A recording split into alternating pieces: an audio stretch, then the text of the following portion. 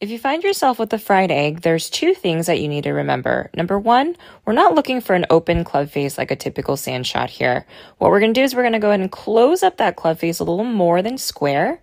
And number two, we're going to make sure that we're hitting down on the ball and through the ball. So we're going to be taking a lot of sand. Feeling like you're going to just chunk the ball out of the sand trap is going to be the key here. So make sure you pick up that golf club, drop it right behind the ball, and make sure you're moving the sand.